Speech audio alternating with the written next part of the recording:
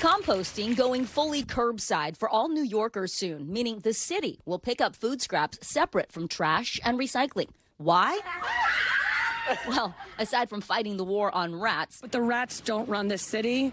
We do. There's an environmental reason, too. Food waste emits a massive amount of methane gas from landfills, the equivalent of more than 13 million gas-powered cars on the road for a year, according to the EPA, impacting global warming. But less than 1 in 10 households in the U.S. have access to such curbside programs, about half of which are in California, where it's now required for towns to provide organic waste collection. So if you're trying to be conscious about your footprint, what do you do with your food waste? Really, it's a problem that starts in your kitchen. A number of companies, it's a convenient alternative to composting, trying to fill the gap, like Lomi.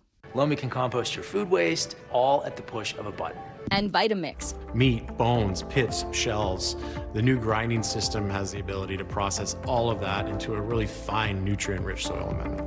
Advertising these so-called countertop composters. And while Vitamix doesn't say on its own website that it's device compost, product descriptions at retailers like Crate & Barrel say it creates garden-ready compost. But experts disagree. They're not, totally bad. They're just not composters. Soil scientists like Virginia Lamb say the products instead simply dehydrate the food waste and grind it up. While that can help deodorize your food scraps, calling it composting, the natural process of decomposing organic matter, is a stretch. Well, it might seem like a minor distinction to make, but I think it's kind of misleading as to what people think they're accomplishing by doing it. And the U.S. Composting Council, an organization that promotes composting nationally, agrees, calling out the products in a public letter, quote, marketing these devices as composters is confusing to the public and damaging to the composting industry. The question is when confusing crosses a legal line.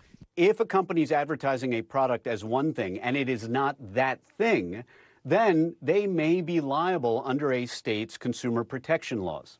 Vitamix tells NBC News its products are not composters, but food waste recyclers, and that it's getting out of the countertop waste business altogether, saying it's made the strategic decision to exit the category by the end of the year. Lomi didn't respond to our request for comment, but told the New York Times in a story on the topic that its device produced pre-compost, or a nutrient-rich soil amendment. The soil conditions for plants to grow require the right balance of nitrogen, phosphorus, acidity. President of food recycling company Mill, Harry Tannenbaum, says the difference for you, the consumer, is that putting a big pile of the material from these dehydrators directly onto your plants at home could cause the soil to rot and attract pests when watered. One thing we are incredibly clear about is that what comes out of Mill isn't compost. And after grinding down your food waste, Mill even offers a program to have your grounds picked up and sent to farms for things like chicken feed, where it could be more helpful. In markets where cities don't have curbside programs, we've been able to find farmers who are super excited to tap into these nutrients and get them back to farms. Recycling your food is a great first step,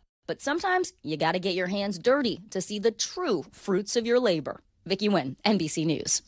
Thanks for watching. Stay updated about breaking news and top stories on the NBC News app or follow us on social media.